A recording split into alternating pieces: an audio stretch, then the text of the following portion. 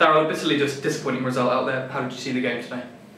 A game that we, apart from the first 15-20 minutes, which I thought we went great, after that I thought we were superb in terms of creating opportunities, and we probably had more opportunities today than we had against Barnet. We scored 7. I think today the chances we created, the football we played, I can only applaud the lads for that.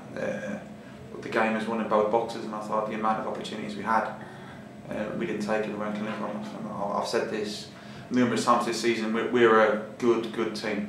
A good team. We're hard to play against, we dominate the ball, we create opportunities, but the difference between a good team and a very good team is continuously taking the chances. And I don't think we've done that today. But the actual play, I can't complain one bit from the players. I thought they were excellent.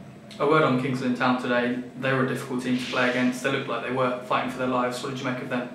Yeah, I love Kingston. Tommy Whittington's a good lad. Hugo, usually I said to you before I played with, they come with a game plan to sit in deep, but if I'm being really honest, we created enough chances to win 2 games today.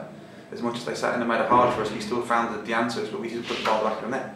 And as always, I've got to focus on our team, and I think performance-wise it was good, result-wise not what we wanted at all, especially this stage of the season, and to create that many opportunities makes it even harder to take. You know, sometimes when you score an equaliser in the last minute, you celebrate it, but for us it feels like the amount of chances we had, you know, we should have won today.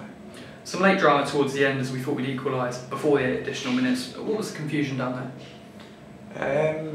Apparently it was a free kick to us, but the linesman obviously, as Maka threw it in, played on, he ran down the line to play on, he wasn't flagging when Maka threw it. We scored, obviously Josh scored, so we thought we scored a legitimate goal, and I think if we'd have scored, if that goal had stood, I think we would have gone on to win the game, because I think you'd seen they were out on their feet after that Kings net. I have my suspicions that if Josh hit that wide, they probably would have given the goal kick. I felt, listen, it is what it is. I can't affect the officials, we have to accept the decisions they make. And I keep going back to it that we had more opportunities, more than enough opportunities to win the game today. Paul McCallum did then get one back. It was a great touch and finish after an excellent move.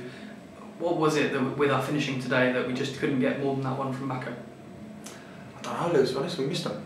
We had opportunities, whether they blocked or we hit them wide, or the pass was a bit too heavy. We had so many guilt-edged opportunities today, you know.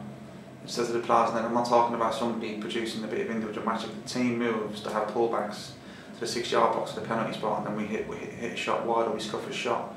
When realistically it's a golden opportunity to score, and we just have to be more ruthless in their moments to get to where we want to get to.